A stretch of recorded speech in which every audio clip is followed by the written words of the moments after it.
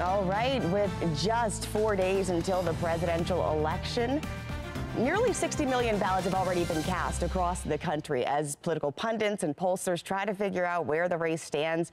We're checking in with entrepreneur, investor, and former 2024 Democratic presidential primary challenger, Jason Palmer. Good morning to you, Jason. Thanks for having me on, Taylor. Well, look here. What a race this has been, and so much has changed in just the past few months. But here we are. Yeah, here we are. I mean, Kamala Harris has had less than 3 months to run a full presidential campaign, and it's a dead heat. It's basically even. If you look at all the polls in the battleground states, nationally, it's 48-48, which also means there's 4% of voters still to decide. And I think what's interesting is when you look at kind of polls historically, particularly when it comes to the former president, they got it wrong. They got it wrong in 2020 and 2016 just did not necessarily match up. How much attention should we be giving polls at this point in time? We are overdoing polls in America completely. I mean, the margin of error is 3 to 4% on all these polls, which basically means it's the same. And if it's 47, 48 one day and 49, 48 the next day,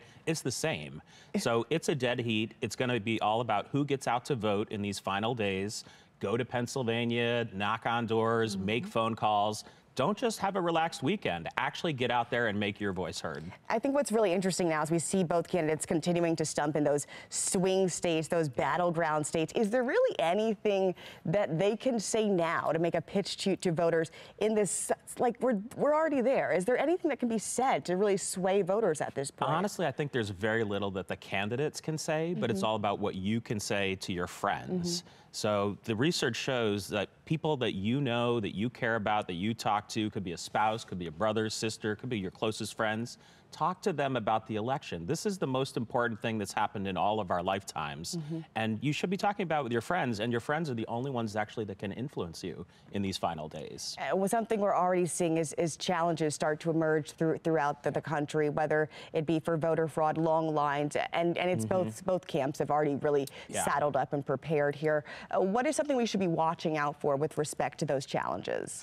Well, the main thing, and I'm sorry to be the one to bring this news, is that the election is not going to end on Tuesday night. It's not going to end on Wednesday. There's going to be lots of battles that go on all through November. Hopefully, if all goes well, there will be a decisive outcome, and then maybe it will be done by the end of next week. But you know, both camps are gearing up to challenge and continue this all the way into November, December. So, for folks who are not yet engaged, what would you say the message should be for other voters who want to make sure we're all taking part in our democracy? I mean, America, we have such a gift that we have this democracy and that everybody can vote. So especially if you're in a state that actually allows same-day voting, get out there, make your voice heard. Even if you don't know all the candidates and all the issues down the ballot, vote for the ones you do know and do care about. It's such a gift, and that's why so many people all over the world want to come to America. You know, more than 1 billion people want to come to America, and it's because we have a very special thing in our democracy. All right, we'll leave it right there. Jason Palmer, 2024 Democratic presidential primary challenger. Thank you for joining us and weighing in on these very tight days to the election. It's the important time. Absolutely. All right. And of course, stick with us. We are your election headquarters here at Fox 45 News. We've got complete coverage of all of the important races, local, state, and national. We'll cover them here on air and through your Fox 45 News app.